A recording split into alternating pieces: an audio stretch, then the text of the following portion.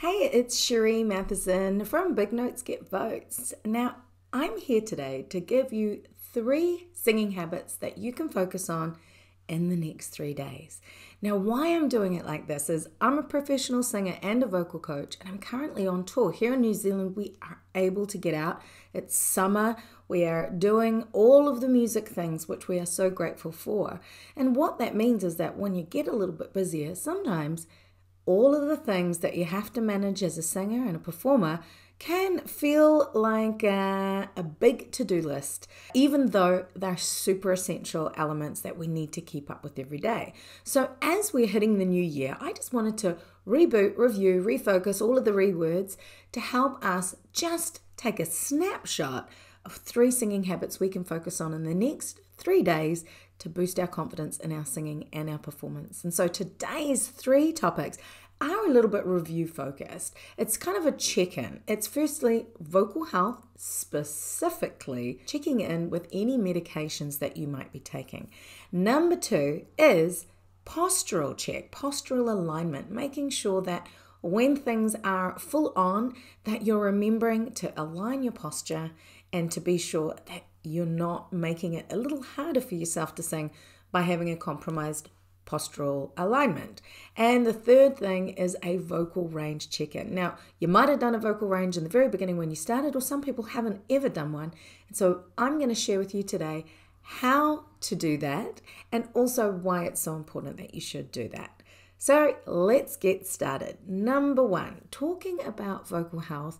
For me, it is the number 1 focus, the primary element that you need to take care of. And I can share some links with you on vocal health tips for singers specifically. So assuming that you have your vocal health in check, then I want you to review some of the things that you are adding in, like medications. I suffer from really bad hay fever, so I have to take a nasal spray and an antihistamine. The issue is it's very drying by design. I have to be sure that I'm keeping on top of my hydration. I use an app to track it, but I'm pretty mindful. For me, hydration is one of those fundamentals that I very rarely let slip. And there's always a workaround if you do let it slip, but I'll come at you with another tip on how you can essentially troubleshoot a little later down the track.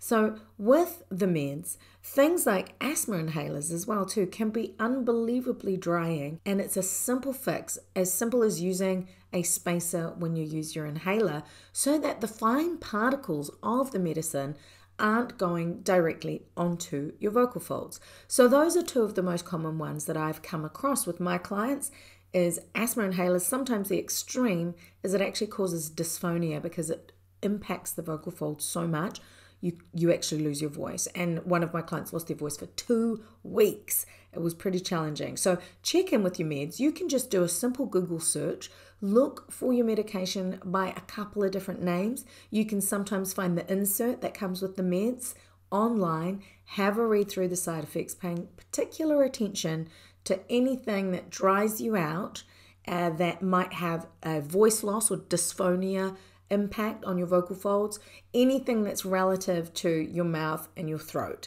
If you find that you are personally affected by it, have a chat with your medical professional. Explain to them that your voice is very important to you. You might be developing your singing voice, or you might be a high voice user already, and that you want to look at alternatives, or could they suggest some use case scenarios where you might be using a spacer, for example, taking your inhaler. They might have some tricks and tips that they can help you to lower any impact on your voice. At the end of the day, you have to listen to your medical professional. If you need this medication to live and improve your quality of life, that's the most important thing.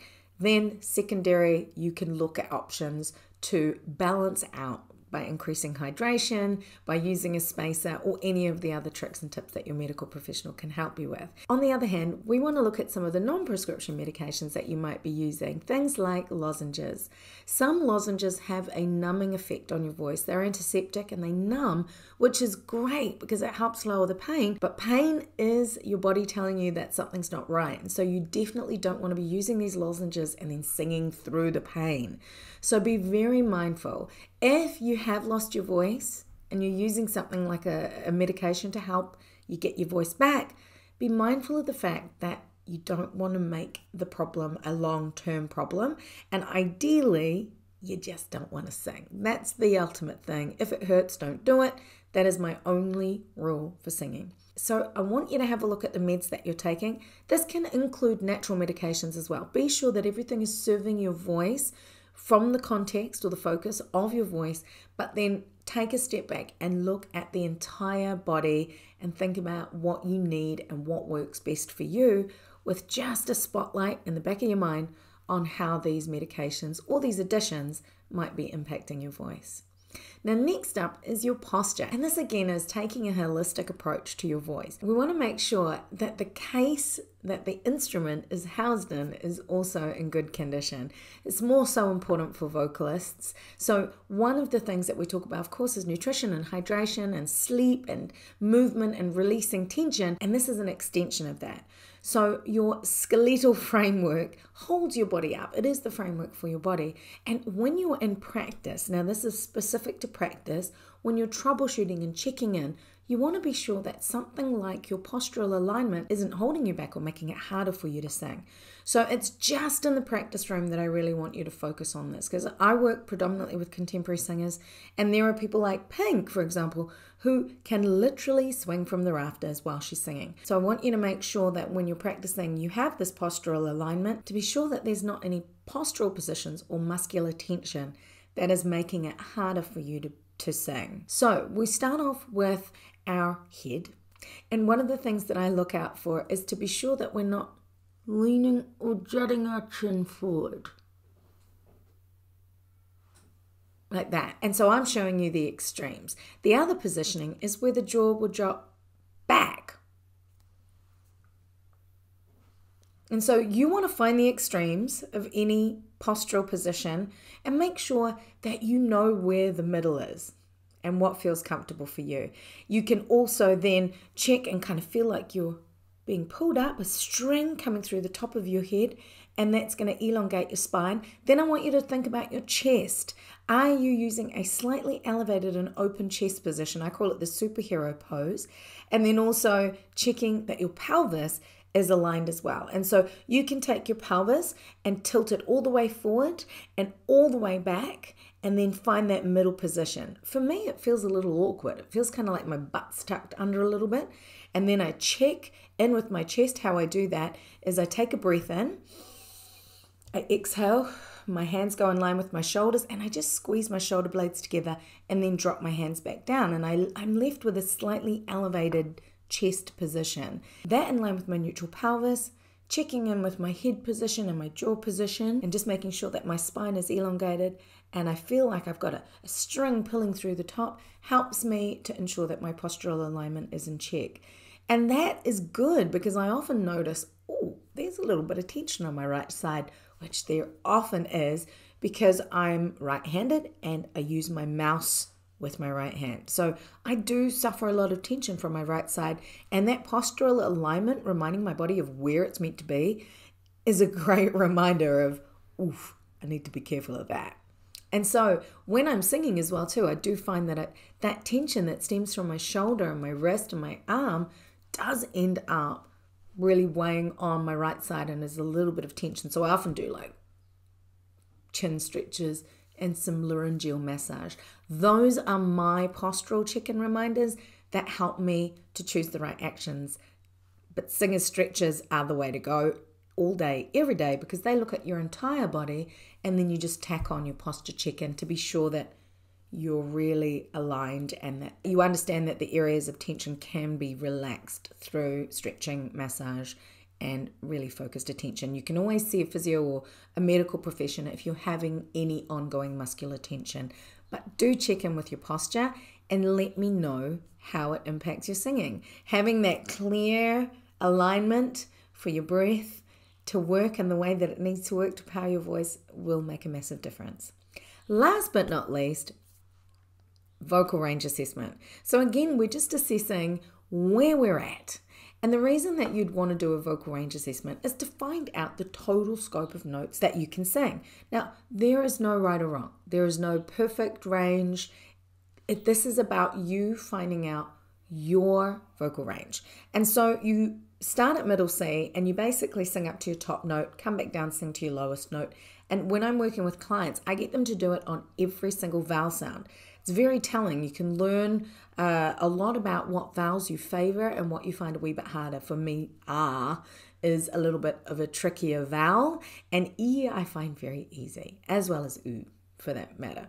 So I'm going to link you to a video where I take you through that entire process of how to find your vocal range, note by note, vowel by vowel, and I coach you through it. So I want you to do a vocal range assessment and then pop it down below in the comments to let me know where your vocal range is at. It's a little accountability. And then this is something I want you to do every 3 to 6 months. When you're working your voice and you're practicing regularly, you will inevitably extend your range.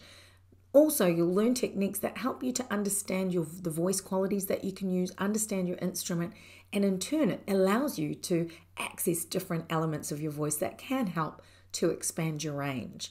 So do that vocal range assessment as a baseline, and then be sure to check in every 3 to 6 months and come back and have a look or write it down somewhere so that you can check back and see what your vocal range is. You may not see massive growth. I'm looking for a semitone at either end.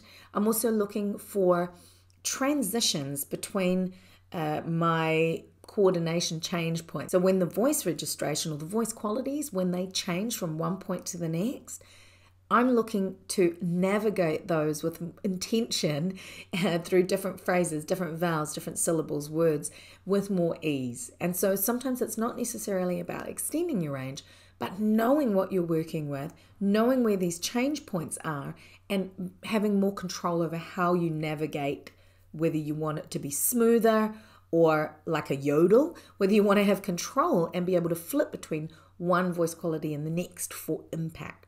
So having that vocal range as a whole and then knowing where your coordination change points are is very helpful.